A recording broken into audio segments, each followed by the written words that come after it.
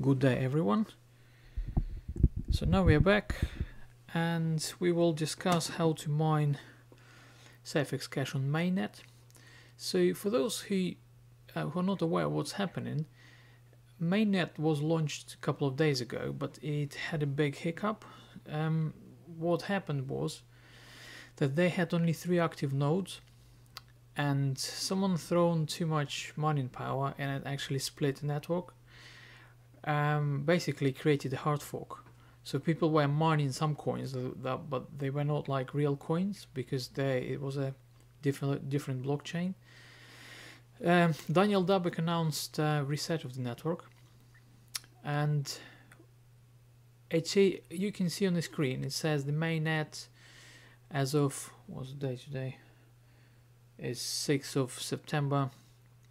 It says that the mainnet binary is in 4 hours and 13 minutes, but in fact the mainnet was already launched and some people are mining, including me, but the difference is they're going in 4 hours release repositories, which will make it easy for everyone to compile a network themselves, so you can just mine from your computer, your PC or virtual machine. This is how I do and how I would recommend.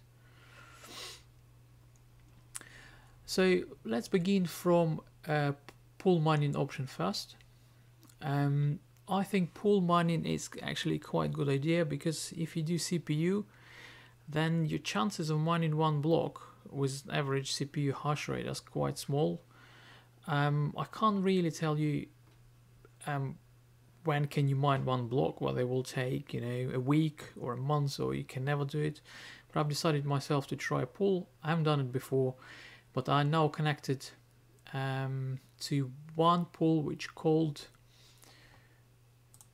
Safex cache mining pool, and I think there will be 2 more as far as I know, and I will show you now how to set mining from virtual VPS, sorry, not virtual machine, I meant VPS, and how to get coins into your wallet. So one of the problems you'll come across now, I mean at least in the next 4 hours, that you won't have a wallet. I managed to create a wallet because I was one of those people who set up nodes after a crash, and Daniel Dubek asked for members to compile certain type of blockchain which will be running, but it will be a node as well. Don't worry if you missed out on that opportunity, because as far as I know you're not going to get any benefits. So it's not like a master node which will give you some free coins. No, you won't get it.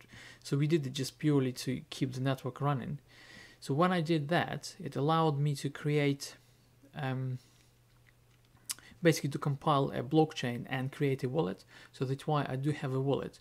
But if you don't have one, don't worry, wait for another 4 hours. By the time I publish this video, you can probably do this, but I'll come back to it at the end of this video. If you don't know how to set up VPS, please go back to my first video, and it's well explained, so I won't go through this again. For mining to Safex pool, what you first need to install a program called FileZilla. I mean, most of you probably know about this, but it allows you to transfer files from your computer to to another computer, like VPS server, for example. So all you do, you go on their website, download the version you need. I already done it, I already set it up, so I won't go in details. Google how to use FileZilla, and it's fairly simple. As always, what we do first, we log in into Party program. So what I'll do, I'll load the settings, open, okay, always come back with this, ask for a username. If you're using Virmac, your username will be root, which allows you direct root access, and then you type your password. You can't see it here, but I'm typing my password. You will see a prompt. So when you type a password, I think I mentioned before that you can't see yourself typing, but it's actually there. And here we go. You press OK. Just press hope. Right. So we're logged in. First of all, as we did in previous videos, you need to install the latest version. It will take some time because this is Ubuntu 16.04. It's long-term support, but it will take at least a few minutes to do that.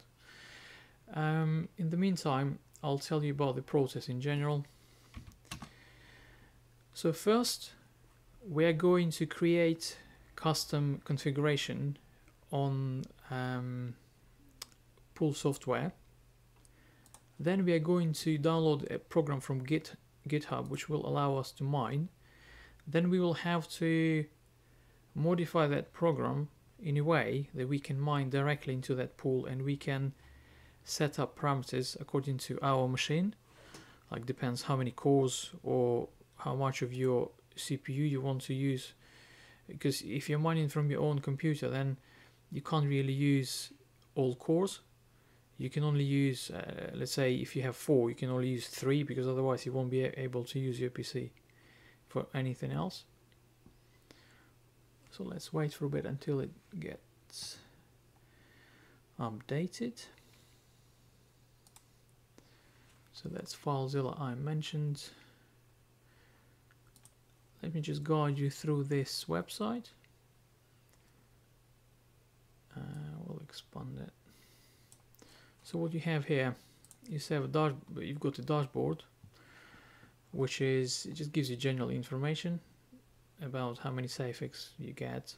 You pay 1% the pool fee. It tells you how many miners. At present they've got 7. Worker statistics, we haven't got it now, but by the end of this video you will be able to see your progress. So this is getting started. It will be our main focus. So whilst everything is getting updated, let's go through configuration.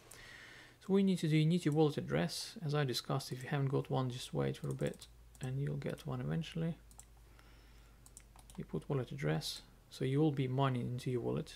Your worker name, I will use Polymath. Create configuration. So if you're mining on CPU, right, this is what I do. You won't be using this, but you'll rather use this program. It gives you settings. So this is your address for Safex pool, Safex X Mining Pro 3333. Username is your wallet address, and this is your password. I will show you later why you need this information. You click download. So now your antivirus system will almost definitely prevent you from downloading this software.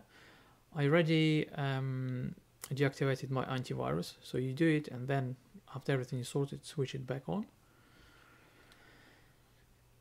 Click on this file. You see it started downloading.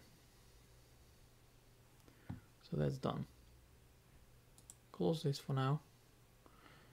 So in the meantime,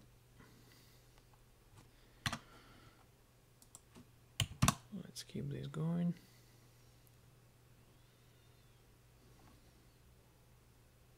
Open your FileZilla program. I already connected to my VPS server. So as I said, I'm not going to go through details, but you type your IP address here, your name, your password, your port. In most cases is 22, and it will show you, this is my downloads folder,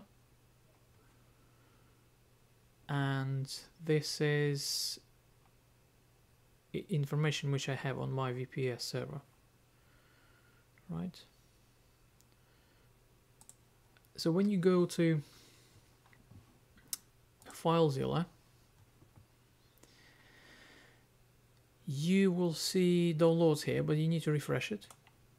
Which you refreshed, and let me show you. there will be a file which you need to upload to your VPS.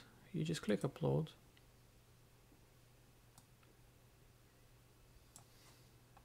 So all files transferred. Then from your terminal window, you need to run a command which is called tar xvzf, and then you need the name of that file. So let's go back, copy the name, copy, and paste in here. So what it does, it installed this mining program. So you type ls to see which folder is available. So you can see this is the file we just opened, and this is actually the folder we need. So you type cd, copy in this folder, then you're in again, see what's happening there, and you can see xm rig file. This is the file we will be running. But before we do this, we need to do something. So let's go to FileZilla again, refresh it, go to xmrig folder, and then you can see JSON file here, right, which says configuration. So what you need to do, you need to view this file and edit some information in it. Right, so it now opened this file for you, and here we need to open mining pool information.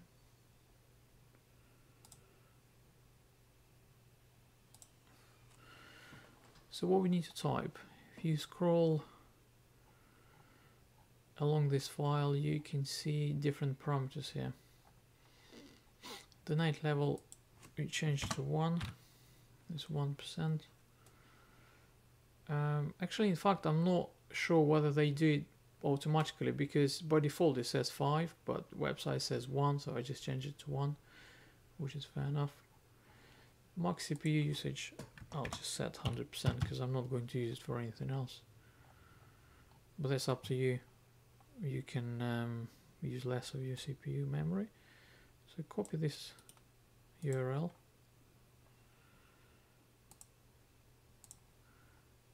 And paste it instead of this. I think it's probably it was designed for Monero mining. Then your wallet.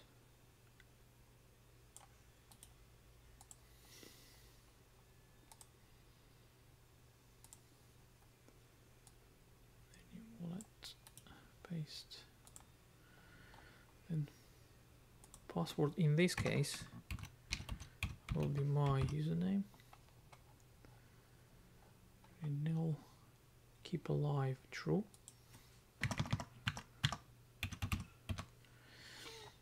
Then another variable you need to change is the number of threads. I put 4 because I've got 4 core CPU, so it depends on your capabilities. So it's all done. Save this. Go back to FileZilla, yes, replace this file. That's sorted. So your software is set for parameters we need.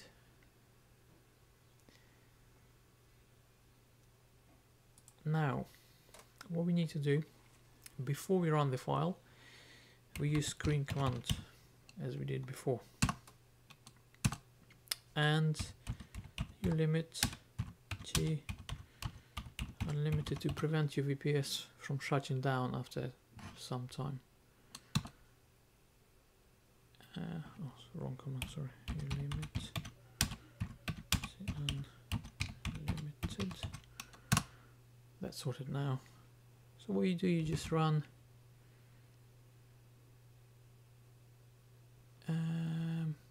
xm press, and here we are, it's done. So it started mining. So now let's do something different. Now let's check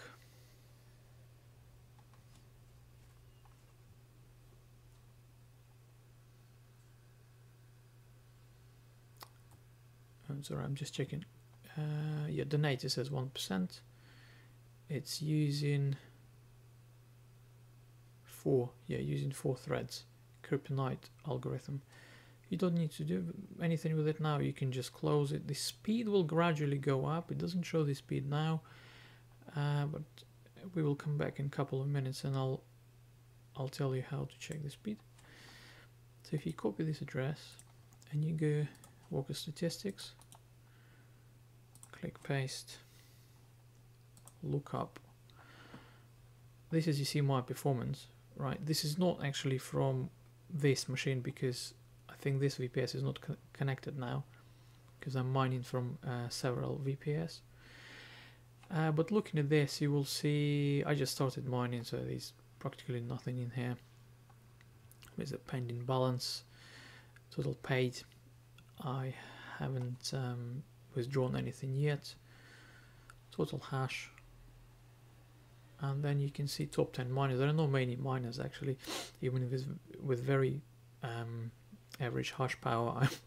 I'm third on the list. And that's it. You just wait for the reward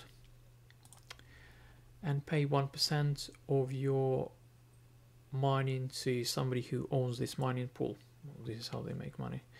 This is quite actually small. It only says 70 hash power. On Virmac you usually get about 120, but it takes a bit of time to pick up.